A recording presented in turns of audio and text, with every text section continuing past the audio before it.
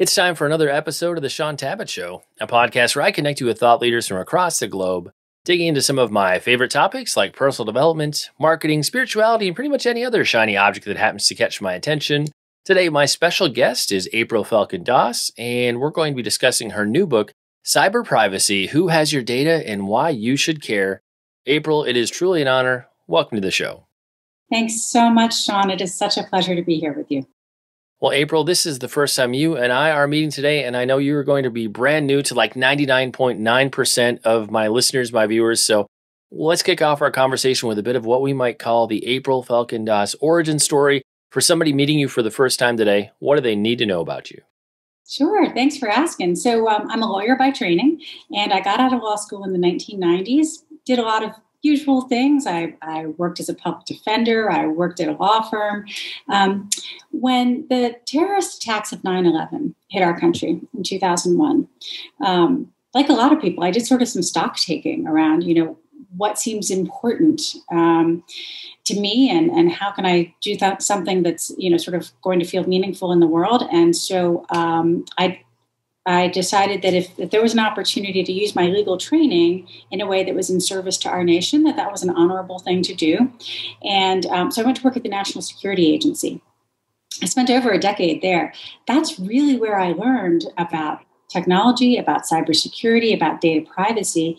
And the more deeply I got immersed in it, the more those topics became areas that not only fascinated me, but that I discovered I was really passionate about. That's how we get to where I am now, almost 20 years later, having spent about 2 decades really focused on these issues. And in terms of going to school, growing up, what you wanted to be when you grow up, did you ever see yourself going in this direction?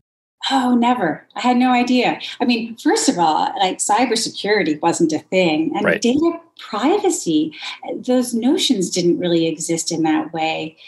When I was growing up, there was no social media. We didn't all carry smartphones in our hip pockets.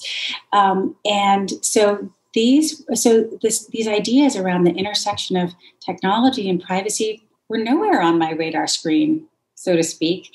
I had just thought, well, I like to learn about things. I like to write about things. I like to try to make sense of things. And going down the path of law seemed like a good way to do that. And truly, there was a lot of serendipity involved in sort of stumbling my way into a particular area of law that I discovered I cared about a lot.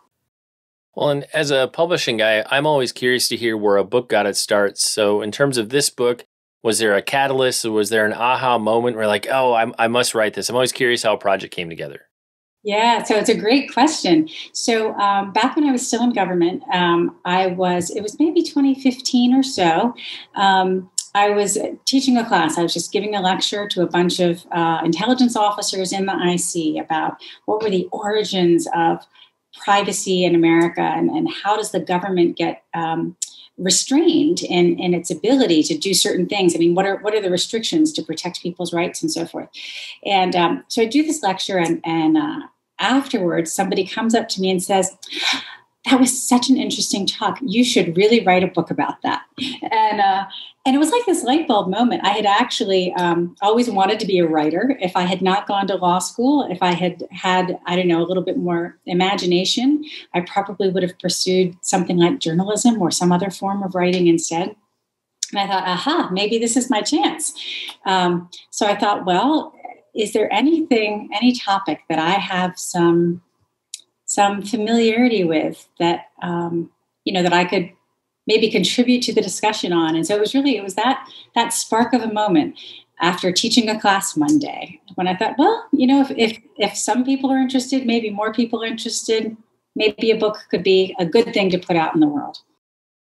Well, I think the more we can expose a wider audience to these sorts of topics, it only helps. I feel like people just don't even understand how much of their data is out there in the world, so to speak. We'll get to that in a little bit, though. So, we're in this time where we're hyper connected. I would say over connected. I mean, you just mentioned people having smartphones everywhere they go. We're sharing all of our personal data on social media right now, it seems. But in terms of just having an expectation for a reasonable amount, a decent amount of privacy, is that unrealistic, or is it still okay for us to have some some want of a little bit of privacy, kind of a line not yet to be crossed? That is such a great question. It's such an important question. I think not only is it reasonable, I think it's essential for us to still be able to maintain a sense of privacy. And one of the things that's so challenging, I think, is just that foundational question. When we say privacy, what do we mean? Because there's so many dimensions to it.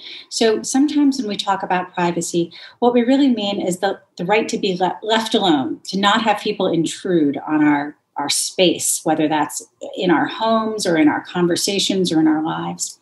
Sometimes we're talking about the right to be anonymous, the right to walk down the street without, having facial recognition cameras record us and put that into a database that gets, that lasts forever. We want to be able to do things without having our actions tracked and memorialized.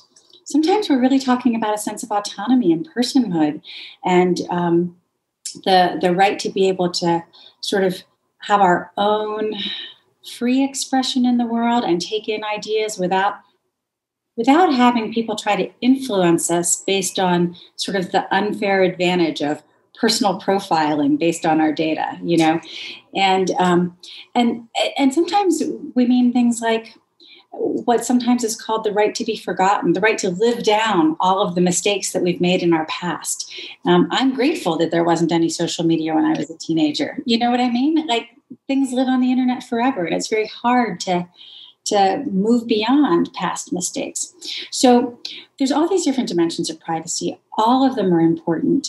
And to your point, the way that we live today with this very connected world does create risks to all of those dimensions. And I think it makes it more important than ever that we really think clearly about what kinds of privacy matter most to us as individuals and as a society, and how we protect and preserve those, even in this really connected, constantly online world that we all live in today. Yeah, I want to pull on a thread of what you just said a little bit ago, and that's this idea that the internet is forever. Whether we're talking about Wayback Machine or Internet Archive or different things, even iterations of our websites are preserved in different places on the web. And that's just a few things that are more public facing, let alone if you understand the inner workings of what's happening behind the scenes in terms of every place you visited, all that is in a database somewhere at your internet service provider. So in terms of the amount of data that's collected, both that's visible and kind of invisible, it's just growing every day. And and the other thing I wanted to comment on too is in terms of shaping the experience. As somebody who works in marketing for a living and helping authors get the word out about their books, we do things that shape the traffic, and we pay money to have other people see the things that we want them to see, things that are like other things they've bought or based on other preferences. And so, I think in the moment we aren't always actively thinking about it, but our experience on the web is very much shaped by money and data and all kinds of things. So it's not just this pure internet experience, maybe what it was 10, 15, 20 years ago, so to speak. It's much more curated for us. At least it seems in the time that we're in right now. One funny thought I had as I was preparing for this interview was all the end user license agreements. I think of how many thousands of those I've just scroll, accept, great, and just click through without ever really reading what any of it says. So I thought it might be fun to have you comment on, when we fail to read the license agreements and we just blindly accept, what are we unknowingly agreeing to? Yeah, it's a great question. It's such an important one. And somebody did a study at one point that concluded that the average person, based on the number of apps and platforms and accounts that we all have, if we were to sit down and carefully read every single one of those agreements before we click I accept, it would take like 75 days to read them all. So of course nobody reads them, or certainly nobody reads all of them. And what gets buried in those is typically an explanation of who information can be shared with, how long it will be kept, and what it can be used for. And those are really kind of the three key areas. And, you were talking about sort of this massively connected world we live in. And if you think about it, Facebook first came online in 2004. It's less than 20 years old. The first smartphone was the iPhone in 2007, less than 20 years old. Now we have continuous precision geolocation at all times when we have our phones with us. And platforms like Facebook are one of those areas where you see the most data sharing. And so to your question specifically around all these end user license agreements and so forth, if I download a new app on my phone, for example, it will typically ask me to give permission for sharing with partners, which is often not very clearly defined. And it will tell me what it wants to share. And it might ask, for example, for permission to access my location information from my cell phone. It might ask for permission to access my photos or my contacts or my microphone or my camera. It might ask for permission to access data from my other apps. It might ask for permission to access all of my online search history every time I Google something. And it might ask for permission to gather data from my other devices. So an app on my phone might ask for permission to gather data from my use of my computer at home. And so those are the kinds of things to be mindful of, because it's not that there's anything inherently nefarious about this. To your point, marketers do use this information to give us suggestions for things that we're likely to be interested in. There's nothing inherently wrong with that. The risk is that we sometimes give away far more access to information than we intended to. And one of the recent instances in which that became very controversial was in 2017, when news reporting started coming out about the role that the consulting company Cambridge Analytica had in sharing data from Facebook users. This was all for purposes of election campaigns in the 2016 election. Cambridge Analytica used an app that gathered data from, a small number of users, a couple of 100,000. But it requested permission to access information about all of those users' friends on Facebook. And through that, instead of getting information about just a few 100,000 who explicitly gave permission, it got information about 87 million people who had not given permission. And those are the kinds of terms that get buried in these license agreements. These are absolutely things that we have control over if we're paying attention and if we know what to look for. But it's important. Right now, we have to pay attention and look for them. Otherwise, it's far too easy to be caught unawares and realize that we've given away information we never intended to share. Well, I think often in the terms of like a free app, the cost probably outweighs any kind of a benefit that you might be receiving from it. I remember back in the day, there were a bunch of flashlight apps for smartphones, and all it did was turn on your light for your camera.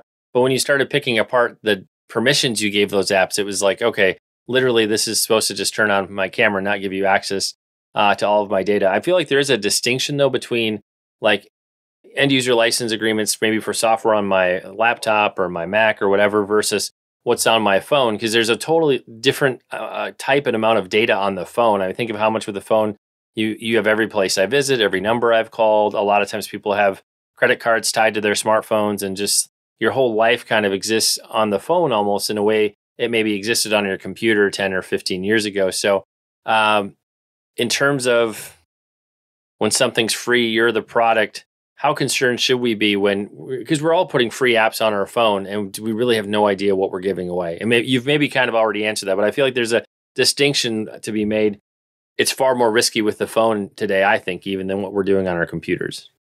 Yeah, I 100% agree with you. And yeah, that old Silicon Valley adage, if you're not paying for the product, you are the product. Yep. It really is true. And, one of the ways that we see that play out is in some of the free services like Facebook and YouTube, all of the social media platforms, some of what we see is that because the product is free, access to Facebook and all of the connectedness that enables, access to YouTube and all of the content that's available, because the product is provided without cost. The business model is all about serving up advertising that the platforms think an individual user is going to be attracted to. And the really sort of most corrosive kind of effect of this is around the incentives to keep people on screen. And so there's been a lot of work done looking at the ways that these social media platforms really try to keep your screen on your eyeballs on screen, right? User engagement is how they get their money because you're not buying a product from them directly. And the old saying, another old Silicon Valley saying, if it enrages, it engages. And so what that does is it creates an incentive for the algorithms to look for what is the content, news content, videos, media, memes, all of those things that is most likely to cause a particular user to be angry, fearful, outraged, or have one of those very strong negative emotions. There's all this research showing that people react more intensely to negative emotions than to positive ones.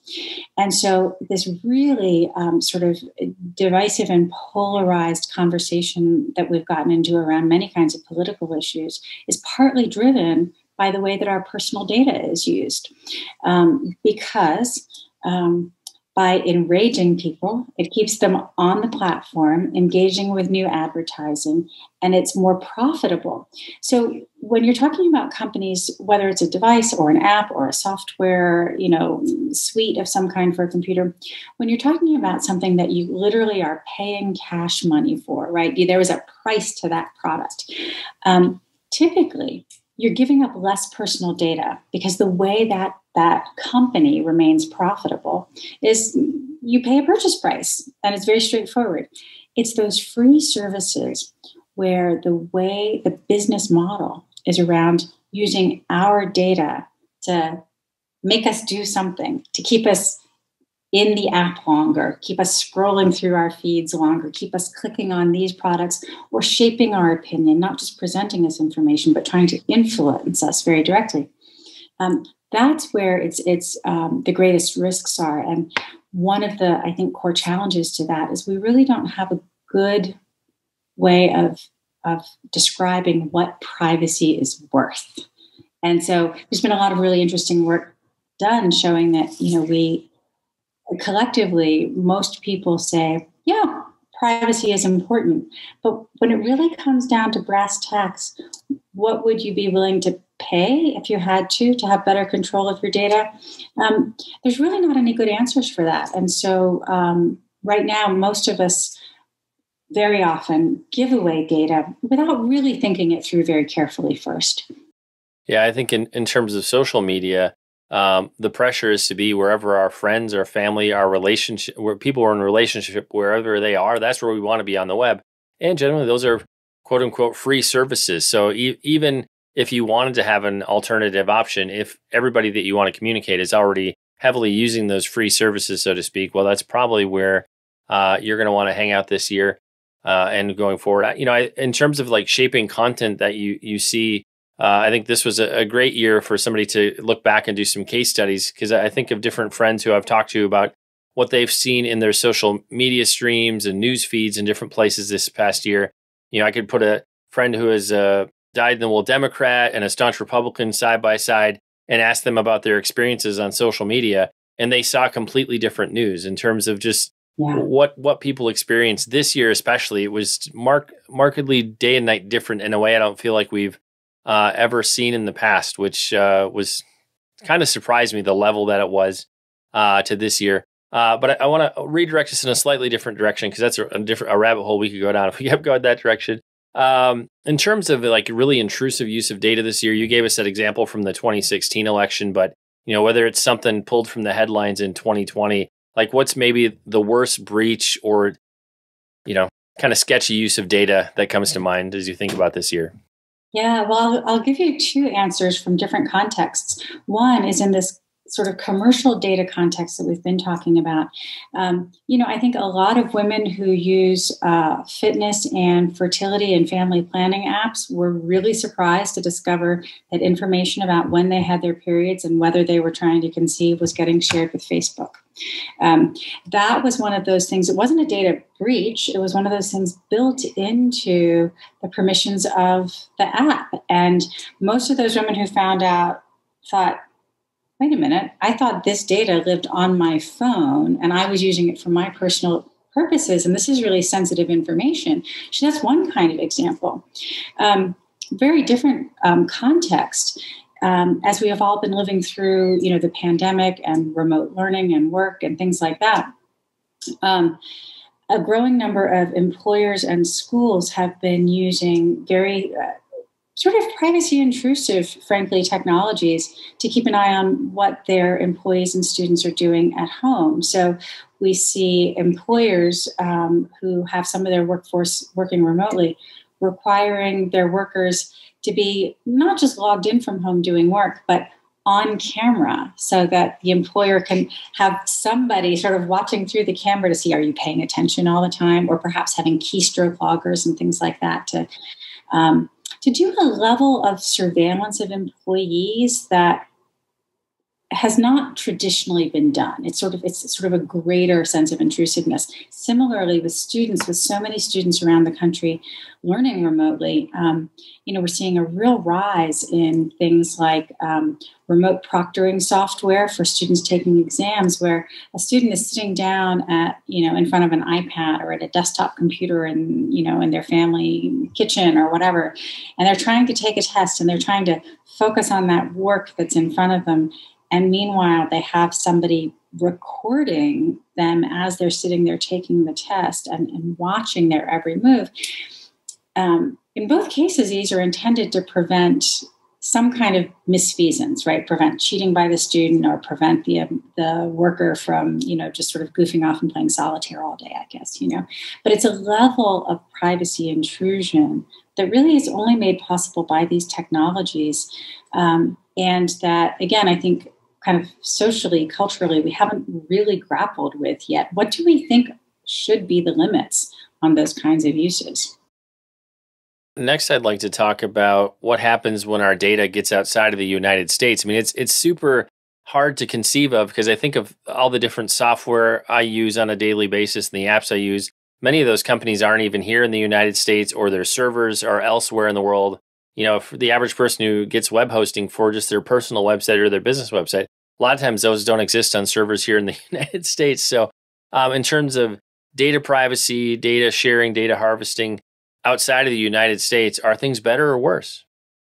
Well, I would say they're different. And it's a great question because most of these big technologies and platforms are international, and the capacity and data always has the ability to travel around the world. So it really does matter. So there's really sort of three buckets I would put countries in. The European Union is probably the most protective of individual data rights. They have a law called the General Data Protection Regulation that applies to all of the countries in the European Economic Area, and it protects the residents in those areas from having their data collected. There's a higher threshold for giving consent and for how data can be used and shared and so forth. So that's sort of the most privacy protective region. And there's a few other countries around the world that have followed that model. At the other end of the spectrum, you have countries like Russia and China, where there's really heavily intensive government surveillance over the entire populace. There are legal requirements that all information about individuals in China and Russia who are using things like social media and cell phones and internet, that all that data be stored in those countries specifically so that the government can access it for surveillance purposes. And in China, there is this fascinating and perhaps dystopian sort of social credit framework in which individuals get a social credit score, kind of like we have an economic credit score, but it includes things like whether or not you've made a post on social media that's viewed as inappropriate somehow, whether a street light camera caught you jaywalking, right? Those things count as dings against your social media. It's a very intrusive surveillance state. So between these two extremes of sort of the protective European Union model and the sort of very surveillance-heavy government activity in Russia and China, what you have in the U.S. is something in the middle. We protect lots of kinds of data, but not all kinds. For example, to the point about the health-related apps sharing data with Facebook, we protect health data if it's held by doctors' offices and hospitals under HIPAA. We don't protect it if it's in a fitness app. Our laws just aren't modernized yet to do that. We certainly have some government surveillance programs. Law enforcement, national security, all have the ability to access certain kinds of personal data. But we have a constitutional framework and a bunch of statutes that restrict how that gets done. So really, it varies widely. And one of the things that's so interesting right now is that countries around the world really are looking to each other's examples to decide what might be appropriate to adapt and incorporate in other nations. And a lot of that work is really being, if not embraced by the technology sector, at least the tech sector is very open to that now because so many tech companies are subject to laws in multiple countries that they are starting to see the benefit of having some greater degree of maybe standardization or at least consistency around the world. Well, I think that makes me want to jump ahead a question and ask about laws and policies as we go forward. Because one example, and this isn't quite an apples to apples comparison, but in terms of Facebook and Twitter and kind of censorship, are they a publisher? Are they not a publisher? Trying to figure out how laws apply to these social media companies, laws that were written in some cases like 50 years ago is really confusing because the laws never ever imagined that they would be applied in the day that we're in to a large degree. And I would expect that security and privacy laws also struggle to deal with the issue, just the unknown issues that we face today. So as we look ahead to the future, is there hope on the horizon for how law and policy can deal with and as we've talked about, just the myriad of challenges that are before us in trying to keep what should be private? Yeah, well, I think there is hope on the horizon, and it's one of the things that I touch on in the book in the later chapters is some of the ways that those laws and policies can get modernized because technology just changes so much more rapidly, and that innovation is a good and positive thing, but it changes so much more rapidly than law and policy do. Some of what we've seen is some of the aspects of that European model adopted by California in the California Consumer Privacy Act, which applies to 40 million Americans to increase the scope of their rights with respect to privacy. There's a lot of momentum for a federal data privacy law of some kind. This is a bipartisan momentum. As you can imagine, different congressmen and senators have different views on what exactly that law might include. But we've really seen in the last couple of years a much greater interest in trying to create some sort of comprehensive federal privacy law that could try to address some of these issues and hopefully get written in a way so that the law's principles endure even as the specifics of the technologies change. Well, as we begin to wrap up here, I guess I want to bring it down to like the more personal level in terms of the average person on the street. What can they do to take some measures to protect their cyber privacy? Obviously, they can get educated. They can read books like yours, but any practical tips or tricks you might throw out to help people move forward in a more secure way? Yeah, it's a great question. And I think the place to start is with your smartphone. Whether you've got an Android or an iPhone, look in those settings and take a look for all of your apps. What permissions have you given them? Do all of your apps need your real-time geolocation? You might want to turn off location services for all of those. Do they all need access to your mic? Do they all need access to your camera? Do they need access to your contacts? Going through the list of apps that you've got on your phone and just seeing what their permissions are is not terribly time consuming or burdensome. Similarly, if you've got home digital assistants like, the Amazon Echo or, other kinds of devices, just be aware of where do you have that in your house. Know that those digital assistants are always listening. That's how they hear their wake word. Know whether or not you have the settings set so that it can or can't record you in the background. You have the ability to make those changes. So those are the simple sort of nuts and bolts ways to try to do sort of a privacy health check, if you will, and see where you are right now and what changes you might want to make, depending on what kind of data privacy concerns you have. Again, none of this is inherently. It's not that these technologies are inherently bad or that the data sharing is inherently wrong. It's a question of what are we as individuals comfortable with, and what do we want to reach out to our legislators at the state and federal level about to say, I really think it should be harder for companies to do this. I think there should be greater consumer control over that so that we can all maintain those essential components of privacy in our lives. And April, for the listeners, the viewers who'd like to connect with you, find out more about the book, where can we discover you on the web? So I have a website, aprilfdoss.com, and there's more information about the book there. And most of the content that I post on Twitter. So my Twitter handle is @AprilFDoss, and you'll see me posting there regularly about data security, privacy, and related issues.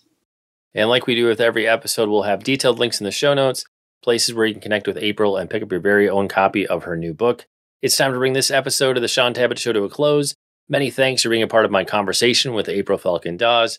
Once again, our book today was Cyber Privacy, Who Has Your Data and Why You Should Care. Again, if you want to find out more, a great place to start is April's website. You can find that at aprilfdoss.com. And April, I just want to say thank you so much for sharing with us today. It's been a joy. It's been an honor to have you on the show. Thank you, Shaun. It's been a real pleasure.